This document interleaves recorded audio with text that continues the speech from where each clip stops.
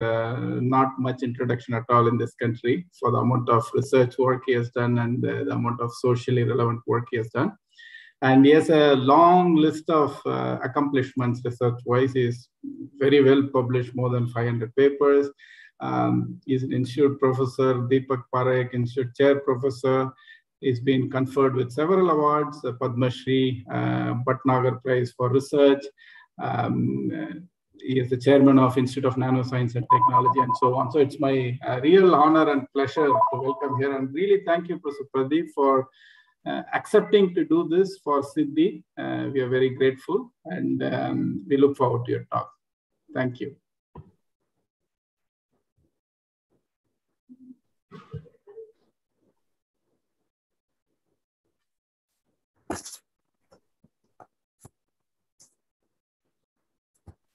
Thank you, Raghu. I'm thankful to Professor Sudarshan Padmanabhan and team for organizing this meeting, and my dear friend and colleague, Raghu, Dean Global Engagement, for facilitating it. Water is both a molecule and the mighty oceans.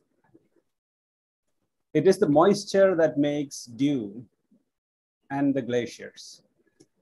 In this molecule, all subjects coalesce. It is both chemistry and physics. It is civil engineering as well as civilization outside. It is the concrete, it is the buildings, it is the bridges. They all stand because of the strength of hydrogen bonds. And if you are not sure about it, just heat a small piece of concrete to 250 degrees. You will find that everything will become dust. Water is us, and it is the planet. This is beautifully captured by this picture taken on December 24th, 1968 by the Apollo astronaut, William Andrews. As the planet Earth is seen in the background of moon, we see nothing but blue. And that is water which Raman got inspired with. For all we know, there is no place in this vast space where there is as much water as we have. It's unique, and probably unique because of water. This famous picture that you see now was taken by Voyager as it explored the solar system and went beyond us. Well, as it went past Uranus, it looked back and took a last picture of the solar system. And this is what you see. And that picture prompted many, most famously Carl Sagan, to write his influential book with the same title, The Pale Blue Dot. I thought about, this thought about self-reliant, being self-reliant on a molecule, which is a universal heritage, is actually paradoxical. It is about self-reliance of water in India. Maybe it should be talked about from the larger perspective of the planet. And this self-reliance or equilibrium on molecules of this kind is realized largely from the context of carbon dioxide. And Seventh Arrhenius, Nobel Prize winner of 1903, predicted global warming and the impact of carbon dioxide way back in this famous book, written originally in 1907 and translated in 1908. In this book, words in the the making, he predicted that without CO2, the world would be 21 degrees cooler. It took us nearly 80 years to realize that even today, many nations don't agree to this. And the impact of the invisible molecules is still being debated. It is, it is important to realize that it is probably because of the lesser impact of several other nations, several sort of unfortunate nations, less significant nations, that the world is safe today. Thinking about it, the Intergovernmental Panel on Climate Change said that control, I'm quoting, control over carbon emissions by developed countries is probably not the reason for the globe's survival, but the lack of development in less developed countries is. Well, this realization is easier today due to COVID.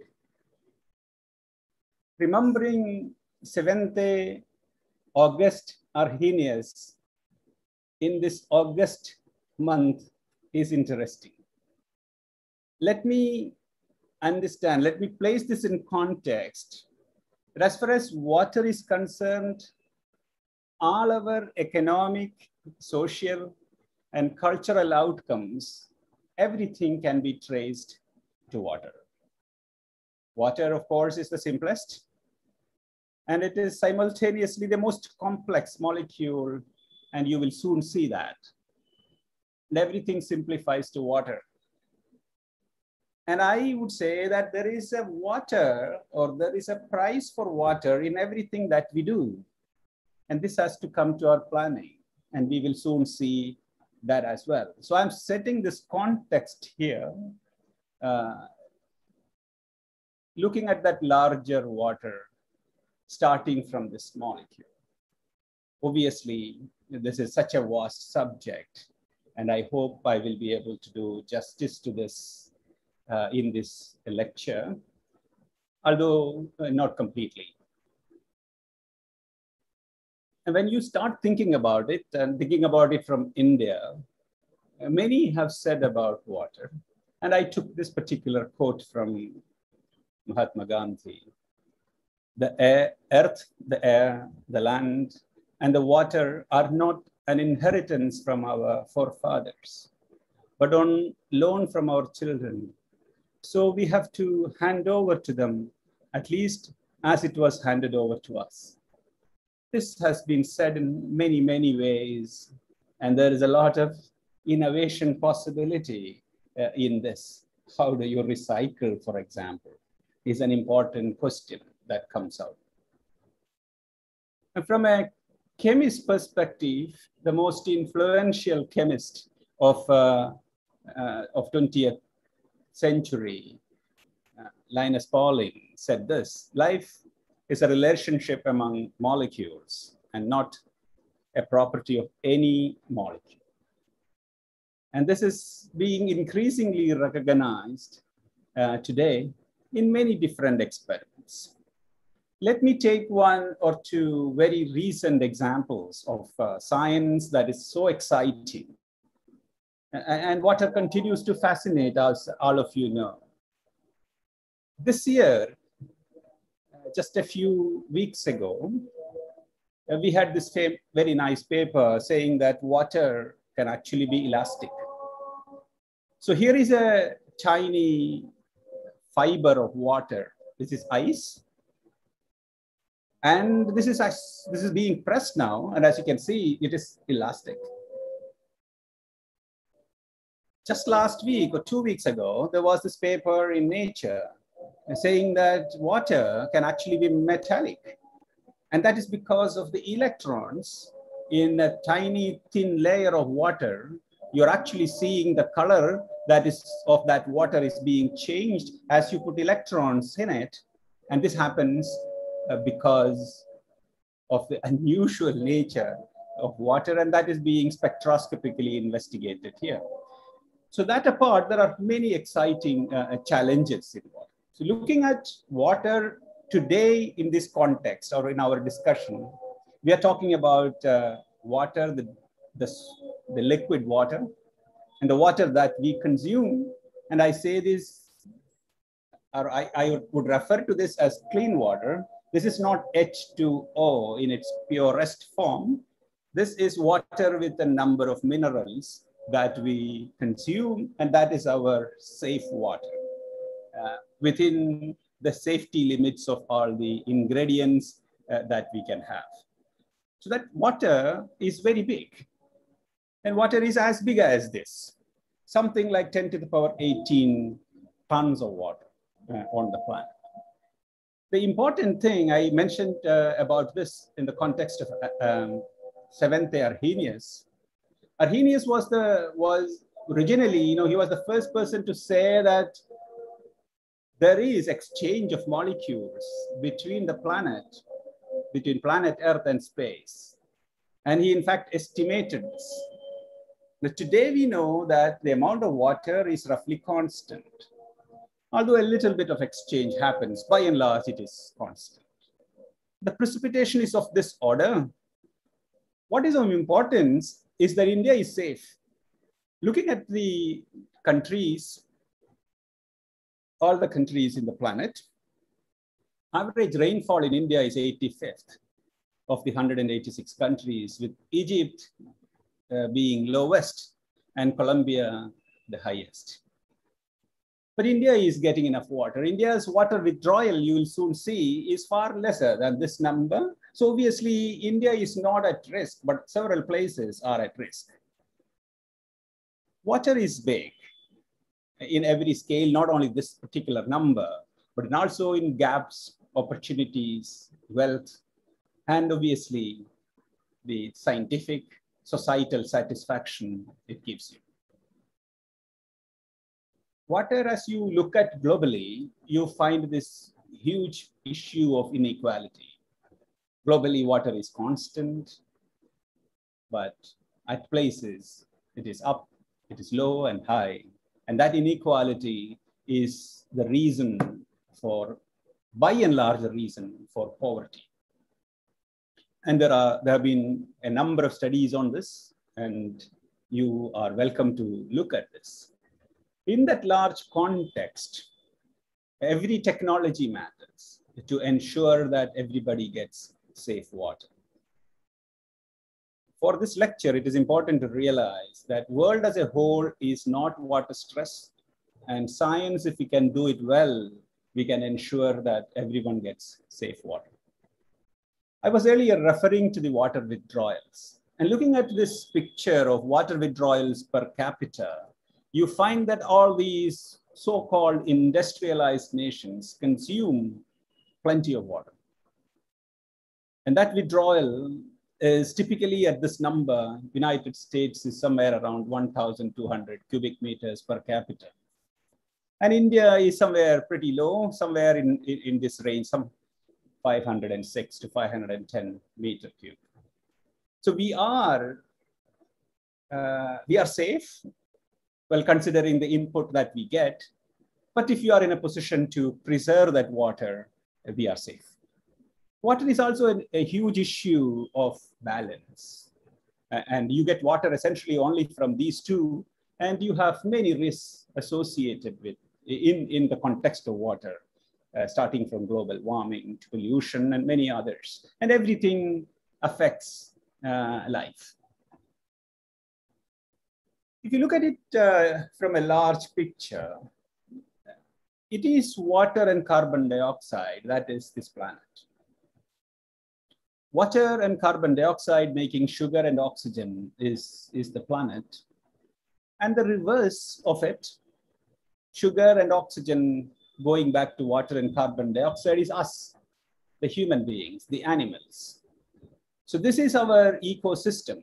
It is not that we produce only sugar, we also produce alkaloids and terpenes and many others. There are a large number of molecular species. You not only burn sugar, you also burn many others. But then what has happened is that for us to live, we require in the process of our living, not only us, animals as well, we produce just about 29 billion tons of CO2 per year.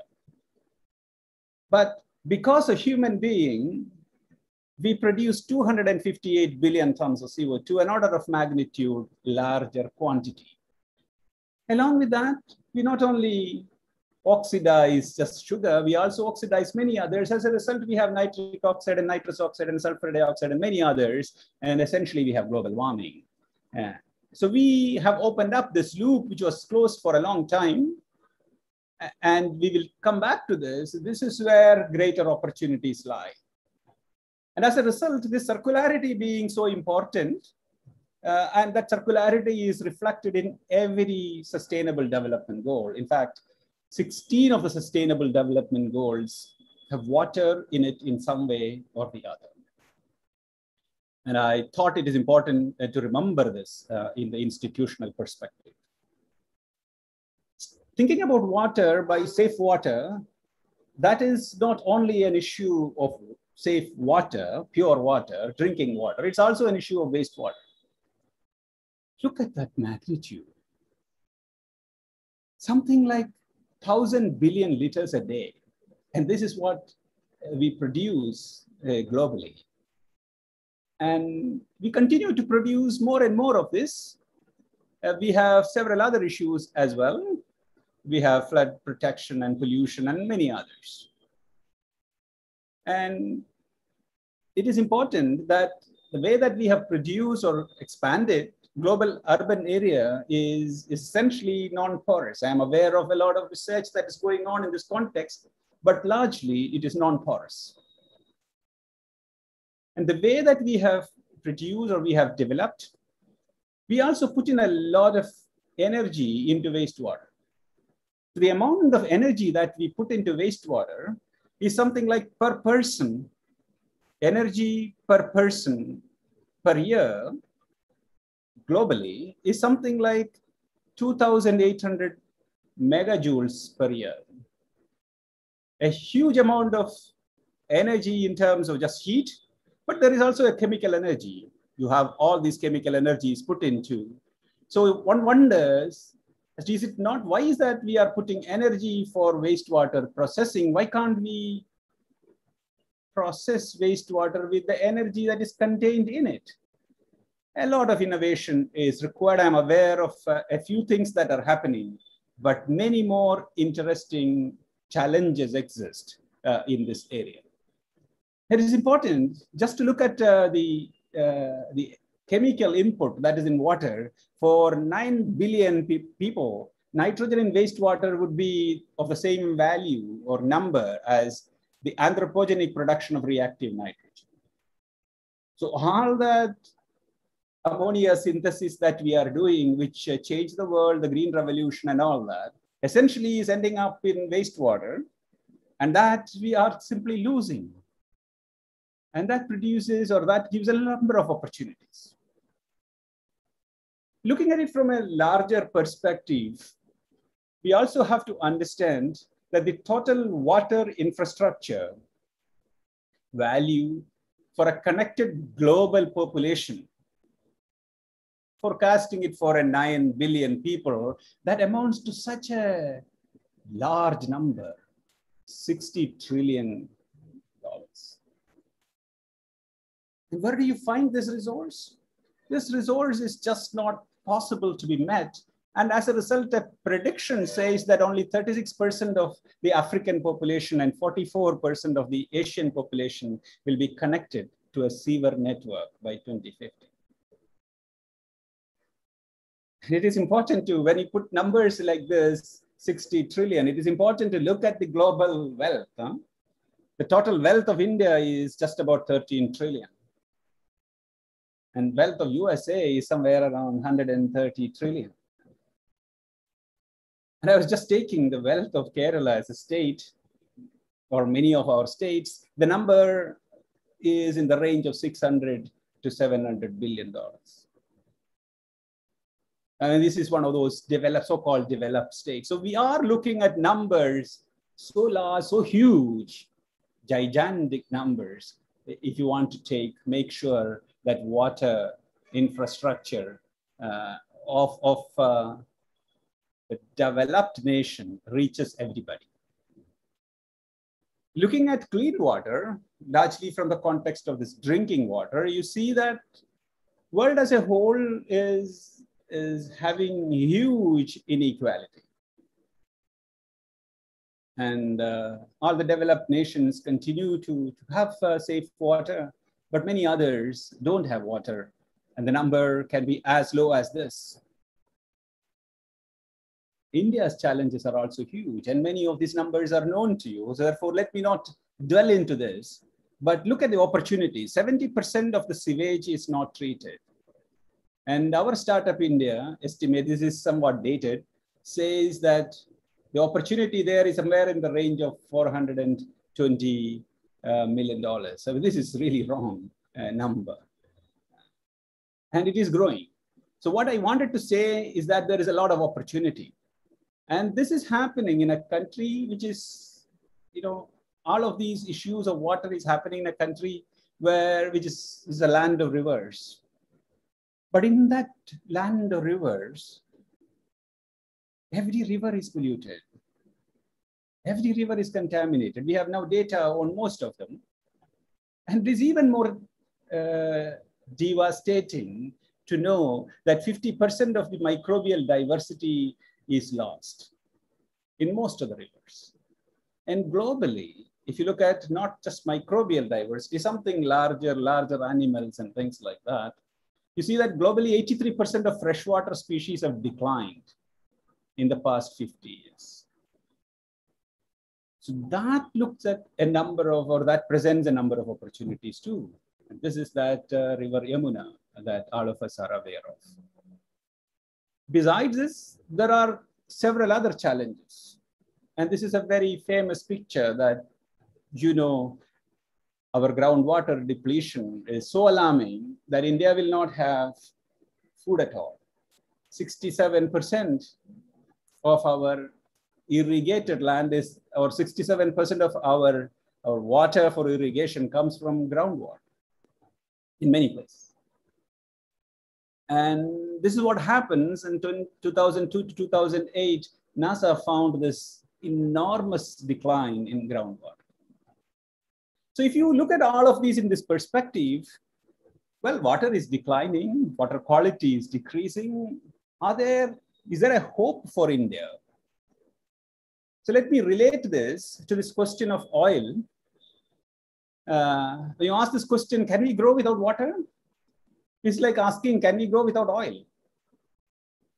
Oil production peaked somewhere in 1970s or so. And this was the US figure. It's somewhere around, oil production was somewhere here at the peak. So it is called peak oil. But then even with decreasing oil output, GDP increased. And this can be seen in the context of water too. Water, there is this peak water. So this is all that you can produce. There is a peak in that. Sustainable water that you can extract, there is a limit to it. America did a lot of investment, especially the Clean Water Act and several other things that happened. And its implementation resulted in something very interesting.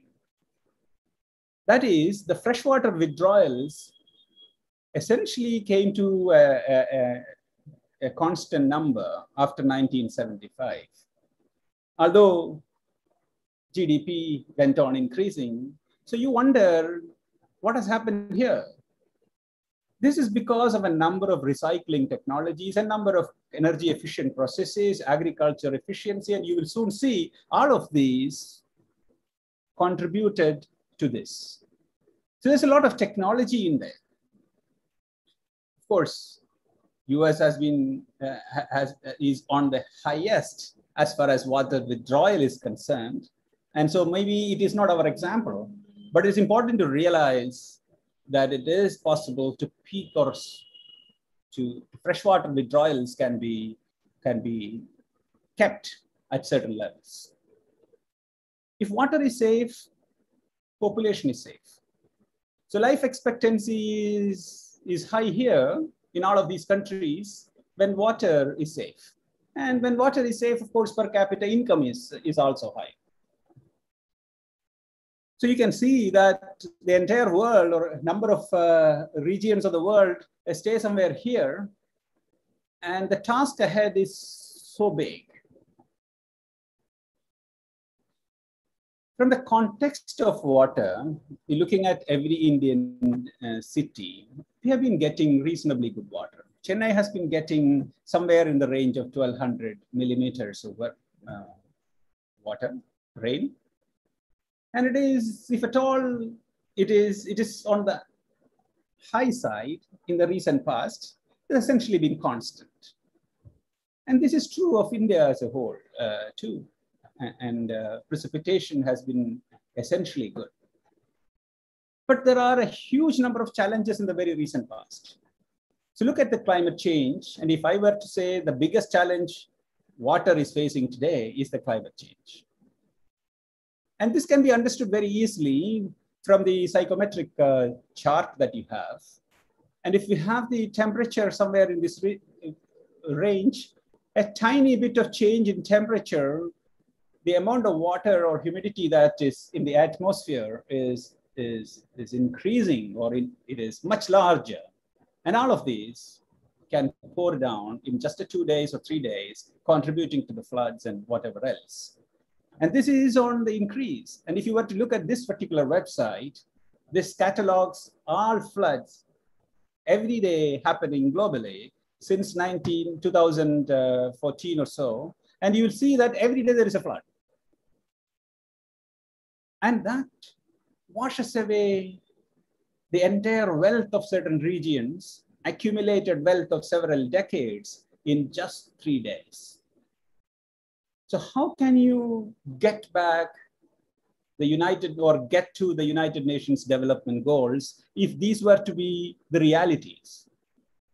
So the biggest challenge, of course, is therefore the climate change. And that is so alarming that in just these many years, what has happened to carbon dioxide, and the effects of that is seen both on the surface of the planet as well as deep under the ocean. As you can see in this United Nations report, UNESCO's report of United in Science 2020, you will see these pictures, so alarming. It is also, water is also this issue of two sides of the, one side is floods, another side is drought. Both happen simultaneously. With all that, India is safe, or India is making progress. I was so pleased to see this of Jal Jeevan Mission July report, the June 2021, it says that it has these many functional household tap connections established. And several states like Telangana, Puducherry, and Goa already have 100% functional tap connections. Well, the numbers may be slightly different, but India is marching ahead. That is a very interesting thing, but it also presents a number of opportunities. Let me now switch to, well, I have in the remaining, whatever, 20 minutes or so, let me switch to something that is happening right here at IIT Madras. There have been a number of water purification methodologies, and we have introduced some of them with nanotechnology and nanomaterials. And I will briefly glance through these. Affordable clean water, I keep saying that it is a problem of advanced materials. Water itself is a problem, or water contamination is a problem of materials. Solution is also a problem of advanced materials. There have been new adsorbents, new sensors, new catalysts, new phenomena, many new devices, and I do not have time to tell you. All of these have been captured in several books and journals today. What has happened in the very recent past is that nanomaterials have become atomically precise, meaning that there have been a large number of tools that you can apply to understand the science that happens at that scale with atomic precision. So that means if you have a reaction or an adsorption or a process on a nanomaterial, you can study that in great detail. And here we are talking about atomically precise some particles of gold to understand model science, but need not necessarily be, the real materials need not necessarily be these. But this is to understand the science. But if you do that, what can you do? What can you accomplish? So we showed some years ago that nanomaterials of a particular kind, if you develop, it is possible to remove arsenic so affordably. And today we have arsenic-free water supplying to something like 1.2 million people at a cost of something like 2.1 paisa per liter, conforming to US EPA norms. So that is a great accomplishment. So what do we do? Well, look at a boy pumping water in this district, Nadia district in West Bengal. And this water is coming from a bore well. Water is coming from a depth of about 60 to 80 feet. And this pump, about 40-year-old cast iron pump, is set on this platform, cement platform. And you see the water that comes out gives you this stain of this red stain because of iron oxide. So in this region, if there is iron present in water, it's a sign or it's a possibility that there can be arsenic. Here, the arsenic that is present is 60 parts per billion, 6 times greater than the number that is the prescribed limit. So this boy pumps water, and one stroke of this pump gives you 300 ml of water. And we establish a small filter. Good thing is that with no additional pressure drop or no extra labor, with a contact time of about 2 or 3 seconds, you get clean water. And that you can get from this pump 1,000 liters or so per day. And this can run for 1.5 to 2 years at this arsenic concentration. And so this is fantastic. So the basis of all this is advanced materials, as I told you. What we do is we create metastable materials, which are metastable materials, are materials which are essentially not in their thermodynamic equilibrium. So you create such materials in confinement, nanoscale confinement. At that kind of, this kind of materials have enormous capacity for scavenging contaminants or for catalysis or for processes of whatever kind. And you create such porous materials and pass water through it, and you get clean water. So in this particular case, there are polymers, which are biopolymers, and you crystallize tiny flakes of materials, which are nanoscale. And you do this in such a way that you create porous entities. These pores can be, think about these as some matchboxes. And inside these matchboxes, which are nanoscale, you put nanoparticles of specific kind. We do this whole synthesis in water at room temperature, although the material that you get at the end, they are water stable. So this is almost like creating seashells. Seashells are made in water at room temperature, but you get extremely stable particles or materials at the end. They last for ages.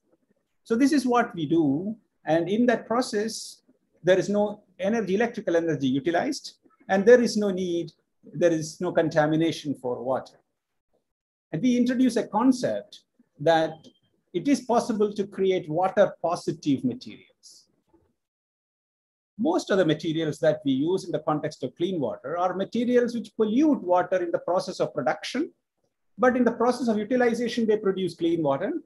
But after their life, they go back to soil and contaminate water. So the net outcome of these materials as far as water positivity is concerned is not significant. We wanted to say that we should create materials which are 2 orders of magnitude or 3 orders of magnitude water positive. 1 liter of water used for production, you create 500 to 1,000 liters of water, clean water, in their entire life cycle. So there are several aspects of science which I will not get into, and the key point here is that nanoparticles, if you use in science or in water purification, you can contaminate water with nanoparticles. So that is called nanotoxicity. So we study that in great detail. And if you deliberately add nanoparticles to a bacterium, you can do spectroscopy and show that it is nanoparticles really get into them. But with your material that we have produced, we can destroy bacteria, destroy viruses, remove contaminants, etc. But no nanoparticles outside, and nanoparticles don't get in because the nanoparticles are not released. So this is because of the nanoscale confinement we do, and particles are always in these cages. We create a number of materials. And when we do this, they are all small particles. They have very active surfaces, but in their confinement, you study whether they absorb species such as arsenic, arsenate or arsenite, and you do spectroscopy to understand this in great detail. And when you do spectroscopy in great detail, we understand for a given nanoparticle, how many such molecules, how many such contaminants can sit on the surface, and can you model these? And if you model these, you can, of course, do better and better materials. So today, we have materials with 20 grams or 25 grams of this material. You can pass arsenic-containing water through this, 100 parts per billion of arsenate, 100 parts per billion of arsenite. So arsenate and arsenite are 2 different forms of arsenic. And you pass it through, you have that combined concentration. What you get is less than 2 parts per billion. And you remove not only 1 or 2 liters of water, you run thousands of liters of water. So this particular material removes arsenic from 1,200 liters of water. So pretty large capacity. So you can create materials, some cartridges like this. You can do tests like that in the laboratory. You can take it to the field. So standard arsenic treatment plants supplying water for about 2,500 people. You have a plant which is sitting in some 40 cents of land area, typically using traditional adsorbents like aluminum. Now, because of this extremely large capacities and flow rates, etc., you can combine all these. This entire process can be done in a 3 cents land area. This large kind of reaction vessels or adsorption vessels, you can convert them to something smaller. The amount of water that is flown is 20 meter cube per hour. So something like 200,000 liters of water per day. And the input concentration is 168 parts per billion. And what you get is 2 parts per billion output. Essentially the same kind of capacities you can accomplish treatment. So that means you can implement it across. And these are all not arsenic. Some of them are different kinds of other contaminants like fluoride, uranium, etc. So you can implement smaller treatment plants or larger treatment plants. And the cost of this is now 2.1 paisa, as I just mentioned to you previously. So where is this going? Today, it is possible to monitor these arsenic contamination, etc., in real time. And treatment plans are coming with devices. And I have a short movie here to show you what we do.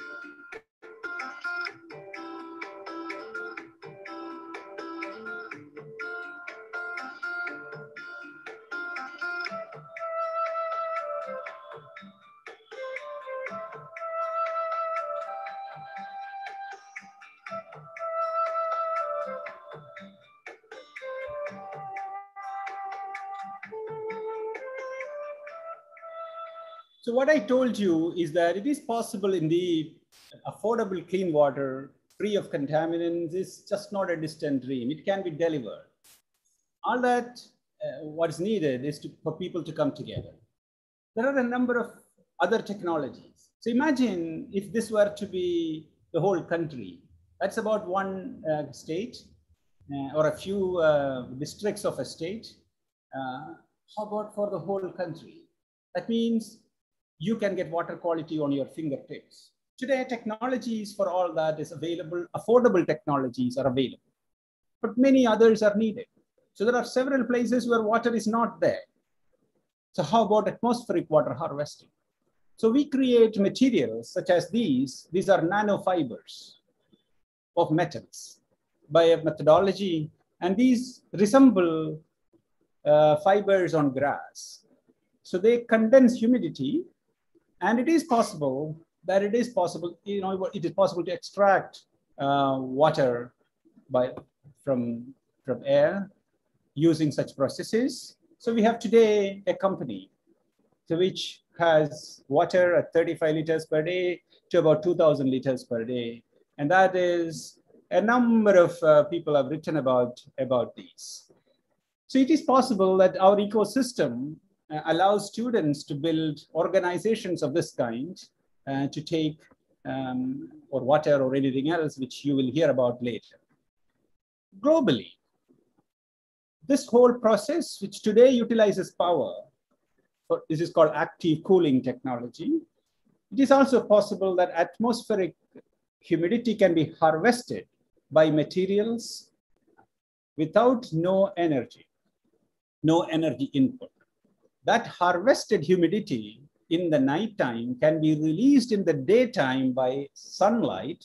And that humidity, of course, it increases the humidity in a chamber. And therefore, that humidity will condense because the dew point is always somewhere close to the room temperature.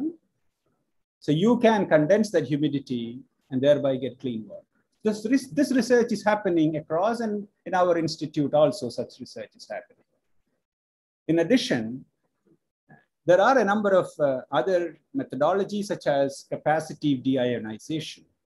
This involves removing ionic contaminants from water by applying a small potential on electrodes and collecting such ionic contaminants separately, just like reverse osmosis does. But here, the amount of water wastage is as small as 16 to 18%, not 50 to 60%.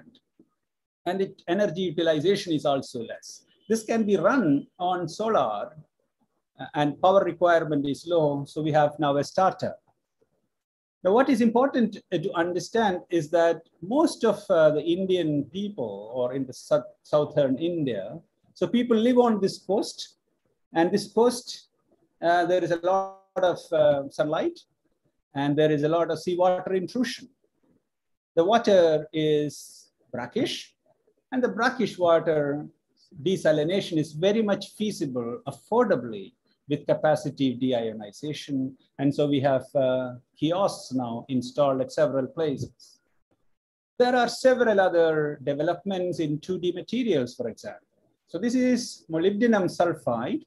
You can make nanoscale holes on these molybdenum sulfide single sheets.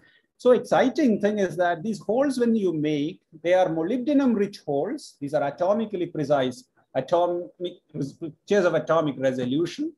And these molybdenum rich holes, such materials, if you expose to sunlight in presence of water, they produces hydrogen peroxide. So these materials produce hydrogen peroxide, and you can destroy organisms and bacteria and viruses. You can get clean water. If this is the input that is there, the output is there as far as bacterial concentration is concerned. And so tomorrow, it may be possible to create such materials. And we are not only working on this kind of disinfection, it is also possible to use these holes to create new kinds of membranes. Globally, there's a lot of other research that is happening. And this is a research of Rahul Nair from Manchester. He uses graphene for desalination and several other related processes. Such membranes can be controlled. Porosity can be switched on and switched off by electrical potential and controlled, and thereby new kinds of membranes become possible. There are friends here at IIT Madras as well as in other places. This I am taking from the work of Kanna Sureshan from IISER Thiruvananthapuram. He has developed extremely interesting materials which can remove oil from water.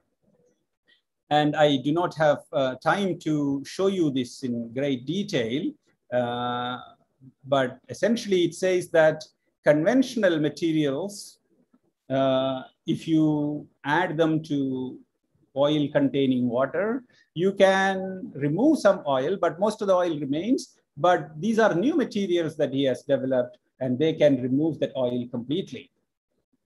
And there are several other advantages to such materials. These materials can be applied on surfaces and harvest humidity sustainably. So a number of materials and technologies are available today, and some of them have been translated to products, as I told you in the context of the Amrit technology, or anion and metal removal technology, or atmospheric water harvesting, or capacity deionization, and several others. Research is expanding. So with Rajneesh, we have a program on clathrate hydrates. So we have shown that it is possible to create clathrate hydrates even in extremely high vacuum, in vacuum as in space. And there are, of course, interesting possibilities with that kind of science, especially the kind of work of Praveen Linga from NUS. He's also a Vajra faculty at IIT Madras. He says that there is, of course, this kind of clathrate hydrates under the ocean bed. You can take this or extract this. They contain methane as well as clean water. You can use the methane for energy, and at that time, you also get water, clean water, and you get water and energy simultaneously. So this is called hydrate-based desalination, and very interesting technology. Rajneesh is also interested. There are a number of aspects of science which are exciting. Analytical science is coming onto the mobile phone. This is electrochemistry coming to the mobile phone. And that electrochemistry can be done for the entire periodic table or all the compounds of the periodic table. And that would mean that entire water quality will be available for everybody. So spectrometers of this kind have been very big. For years, well, for some years ago, a decade ago, 2 decades ago, spectrometers were of this kind. But spectrometers today have come to this. And tomorrow, these spectrometers are going to be put on mobile phones, and we are developing such sensors wherein water quality is measured directly by spectrometers of this kind, and right from pipelines. So what that means is that every minute, every second, water quality is coming from every individual that produces this hydroinformatics platform and big analytics associated with that. And we are currently developing such analytics platforms for state governments. For example, this is something that we are doing with the state government of Punjab. In addition, this entire water resource infrastructure can be put on a digital platform, creating a digital twin of water resources, not only the quality, etc. For example, that gives you very interesting new challenges and new opportunities, such as the arsenic contamination that is there, and now the entire state is mapped, and you can see how the contamination is changing temporally, in the course of time. So this temporal evolution, the spatial evolution, is telling us new information. This is also telling us about new opportunities. Ultimately, all of these technologies have to be taken to field, such as this particular village.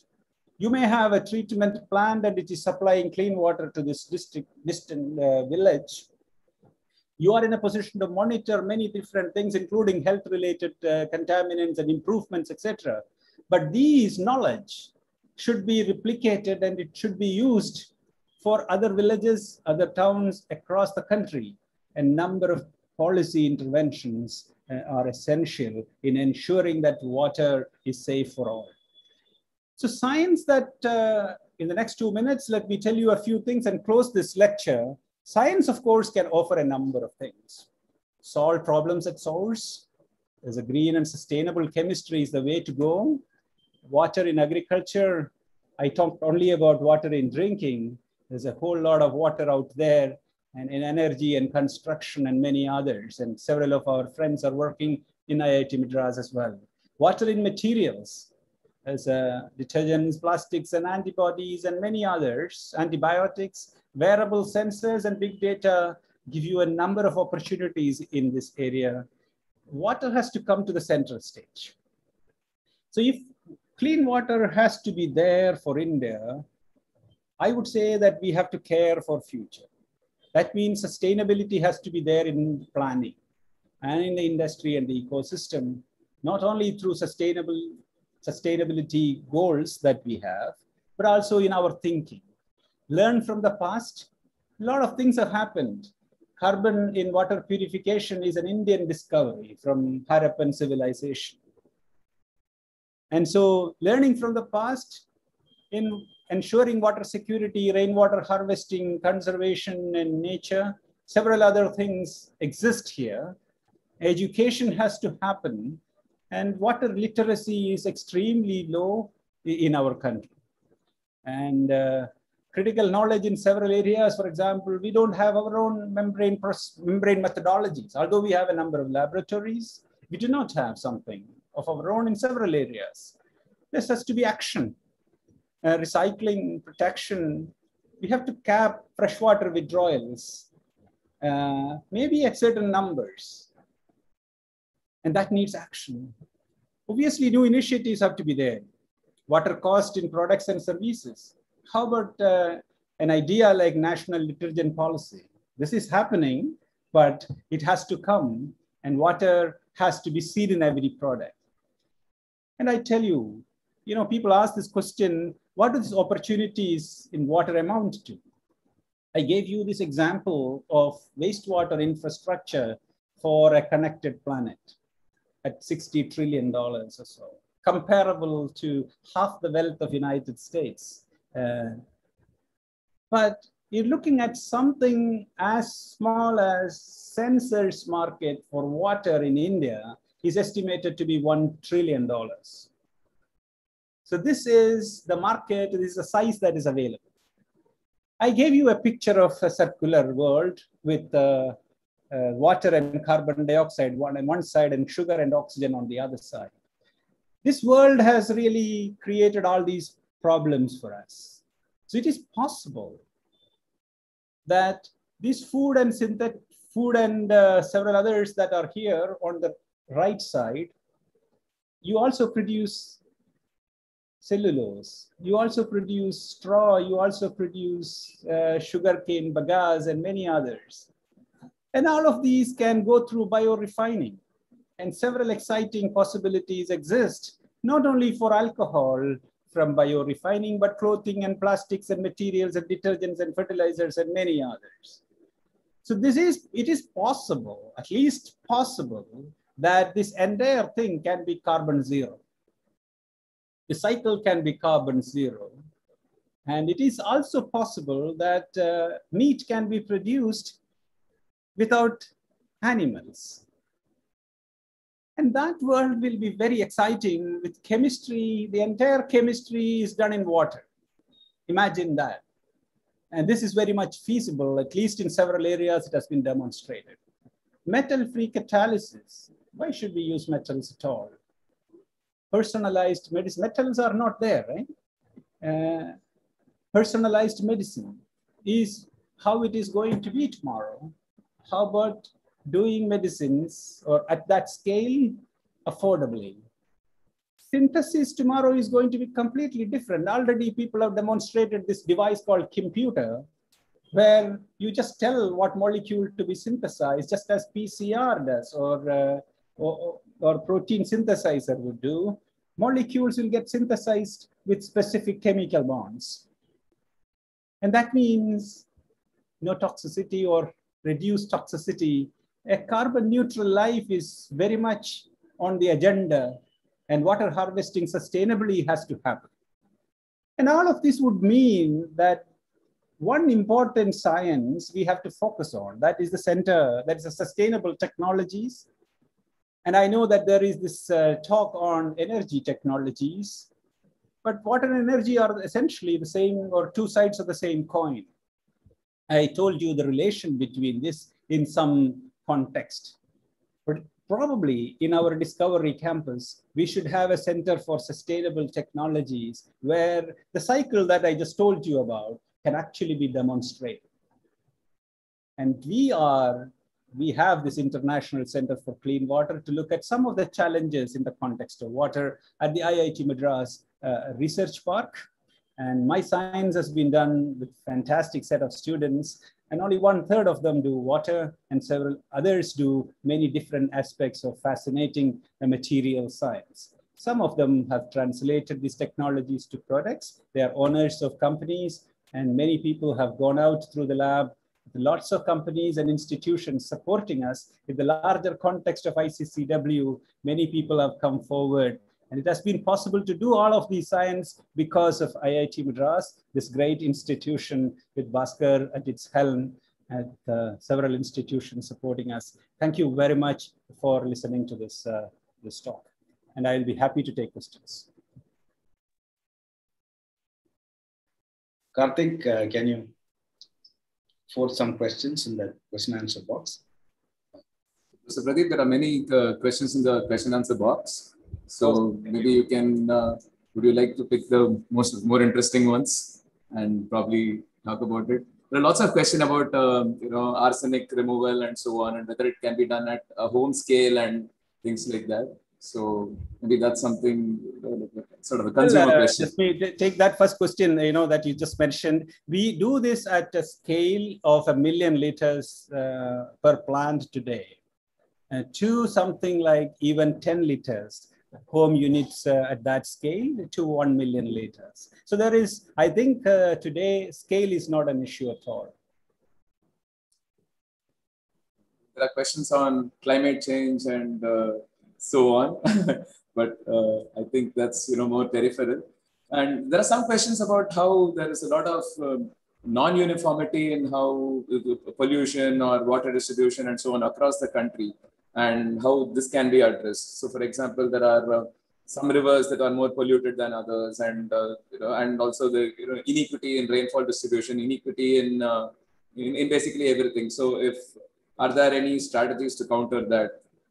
General thoughts on that? Well, all of these are very complex issues. So, on the one side, agriculture is to be blamed, but without agriculture, we are not going to be there. Green revolution to be blamed, some extent, some people say, but without that, we are not here. There is a lot of subsidies, and subsidies have hurt us enormously in extracting more and more water and putting wrong fertilizers and into the soil. So many, many things. To give you one example here, and it's so complex a soup that one lecture is needed for that. But let me take one example. Why is that there is arsenic now in Tamil Nadu? Arsenic is there in Tamil Nadu. It shouldn't be there. And it is there in Bhavani River. And it is there in the entire, all these villages you see. And we have one person did a PhD on this, and not someone who was a doctor who did PhD on this. And we found this arsenic in our blood. Now, what is this? This is fertilizers.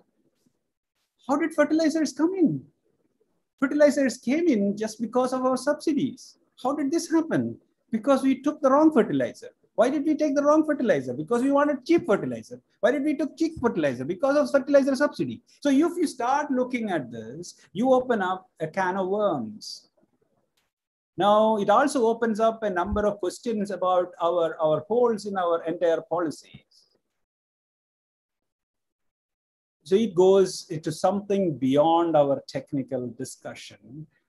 But I know that these are very important questions. So we should address them. And those of you who are listening, if you have concerns on this, we will be IIT Madras, and I am talking on behalf of several of our faculty. We would like to contribute our knowledge into this, solving the challenges. I would stop there and take the next question. So, and somebody has asked about what are your thoughts on nutrient recovery from water? Well, our dear friend Karthik, who is in Colombia, is extracting nutrients from water, an IIT Madras product. And so there are several people who do this thing. And our effort in India is also picking up. It is possible, at least in limited sense. In communities such as these, it is possible to do.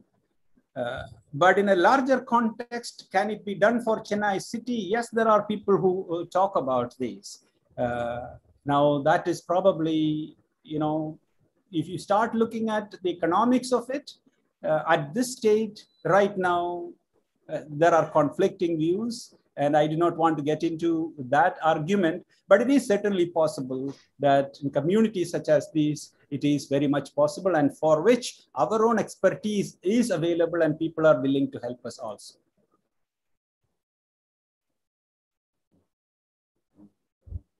There's one question about plans for how in space what are the challenges in converting for example human urine and so on to clean water and things like that. So would you want to talk about that? So there is, because there's also a lot of these discussions about, I think it's Bill Gates' pet project as well.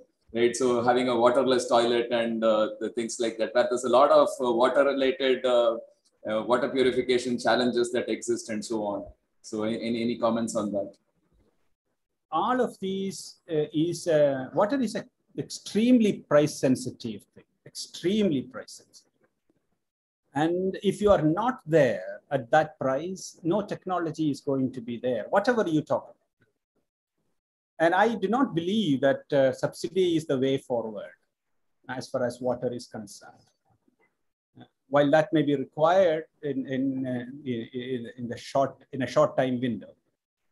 So therefore, is it really possible to have complete recycling at a cost that is affordable, which I kept as 5 paisa per liter? Today, it is, I would say, a lot more innovations are required as far as wastewater to clean water is concerned. But wastewater to industrially processable water, yes, this is possible at that scale. And this is what we are doing, and IIT Madras is doing. My dear colleague Liji is well versed with that. So there are a lot of examples here. But coming to taking that all the way to potable water is one step further, and that is where new innovations are required. Capacitive deionization is one such. Nano bubbles is another such. Ozone is another. New kinds of materials is another. So all of these collectively have to come together in that context. So wonderful. So I think I'll probably go with one last question. So you've been talking about how it's important to scale these activities, and these activities may have to be conducted at different scales, at say a single home to a community to a larger city or a state and so on. So what could, for example, a community like IIT Madras, I think we're doing a lot in terms of wastewater treatment, but what kind of an example could be set, and what is it that people can learn from our management of water?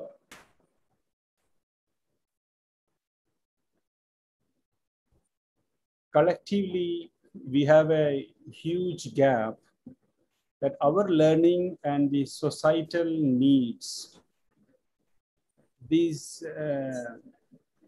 is a huge knowledge divide that exists.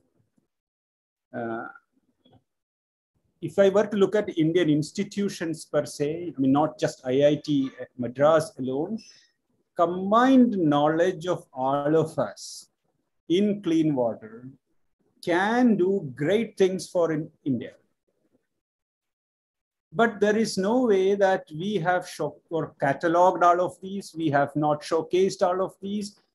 And all of these, this is happening largely because here in institutions, these are by and large faculty efforts. There are 100 things that a faculty can do, but there are 1,000 things expected.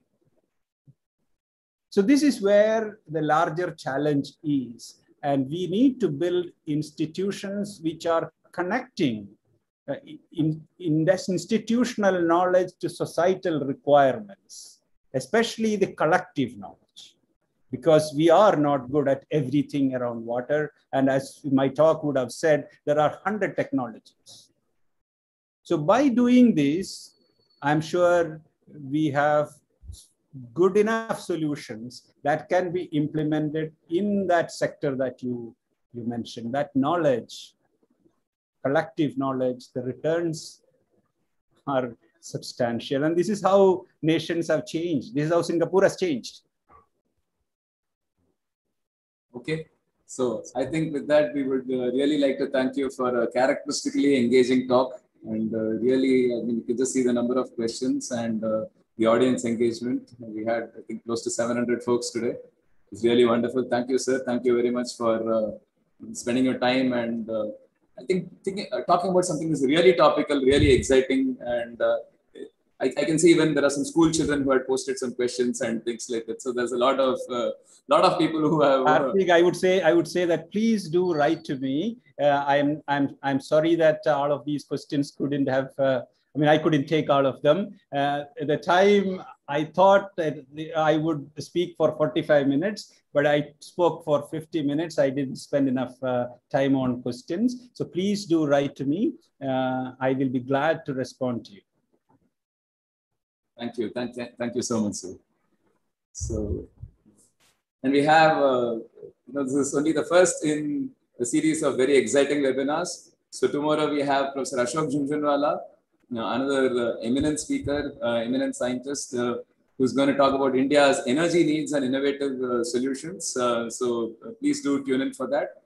And the day after, we have our director, Professor Bhaskar Ramurthy, who's going to talk about India's 5G standard, the manufacturing ecosystem and impact. So these again are very, very topical, very, very exciting, and a wonderful way to celebrate the first anniversary of our SIDHI webinar series, where we've been getting a lot of exciting speakers who engage not just with academics and the industry, but even with the public at large.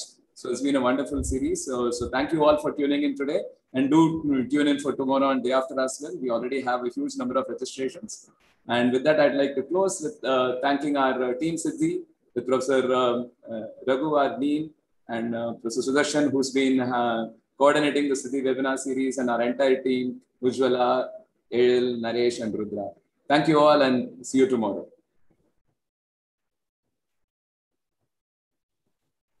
Thank you, Professor Pradeep. Thank you very much. Thank you very much, sir. Thank you, sir. Fantastic. Very nice. Please do share, the recording. Definitely, sir. Sure. It's already on YouTube. So we'll share the links with you. Right. Thank you. Thank you. Bye. Sudarshan, I really enjoyed it. Thank you very much. Thank you very much, sir. Thanks for doing it. Yeah. Thank you. Thank you. So people came from, I think, all over the world, I suppose. Yeah. We'll get those statistics. We'll share those with you.